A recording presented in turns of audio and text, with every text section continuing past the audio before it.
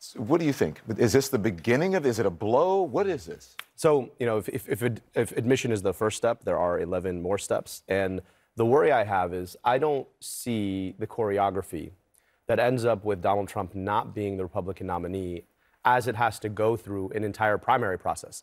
I mean, this man has called into question an entire general election. What's going to keep him from calling into question the outcomes of a primary that's in a party that's in his thrall? And so I don't know that I see that. I also think that for the country, Donald Trump will continue to be a hanging question over the head of the Republican Party and therefore our politics until he is soundly, clearly 100% beaten, you know, by 10, 20 points. And I think if he does run and he is the nominee, that's likely what's going to happen. He is not a popular politician. You could see people running away from the stench of Trump in almost every single election that he put his finger in.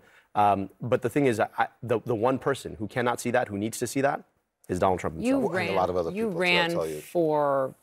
You were once a candidate for governor of Michigan, so you know what it's like to run for governor. What Ron DeSantis did in Florida was remarkable. Not only the spread, but who he got.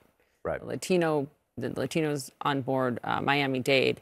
Do you think that he can repeat that across the country? Because that's the question. Was it just Florida, or is it bigger? Are we getting ahead of ourselves on this whole DeSantis? I just feel like it's... But that's not what I'm asking. What I'm asking is, does he have the power to repeat that? What I think the DeSantis playbook looks like is competent local technical leadership, which can't take that away from him. He is competently led in terms of the fundamental basics of governing. And then a very good instinct for figuring out how to weaponize a culture war in a way that redounds to particular communities that he's trying to pick up.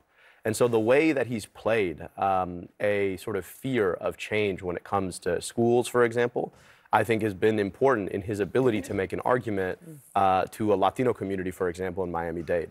The bigger question I think that means for Democrats is we've got to start asking big picture questions about why are we losing communities like this when we have been long advocates for the issues that should unite many different kinds of people around the bread and butter issues that we've always talked about. And I think that's as much a question for whether or not DeSantis can scale that brand to politics and whether or not Democrats can address it. The last thing I want to say about this is that I worry a lot about where our country goes under DeSantis. I think a lot of folks think that the exit of Donald Trump means that all of a sudden the spell is broken.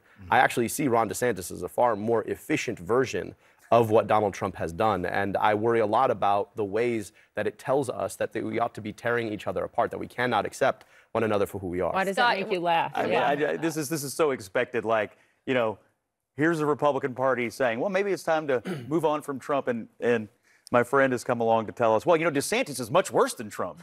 And those can be true, though, Scott.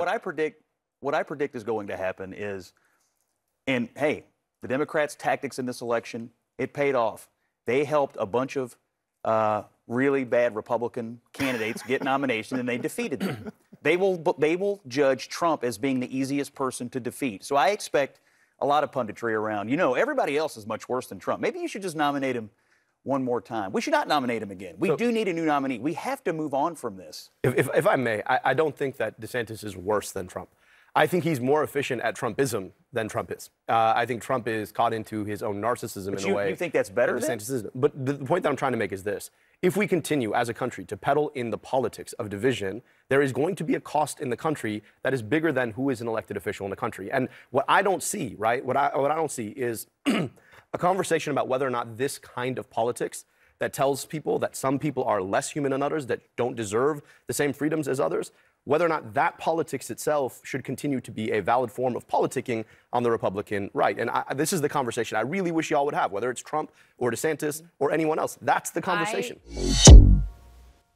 Hey, friend, thank you for watching. If you want to see more videos like this and have more of your questions answered, click the subscribe button on this screen. And if you want to support me and want more content, I hope that you'll subscribe to The Incision, my newsletter. There, I reflect a bit further, go a bit deeper on some of these issues, and I interview some of the leading thinkers of this moment. The link to subscribe is on the screen here. See you soon.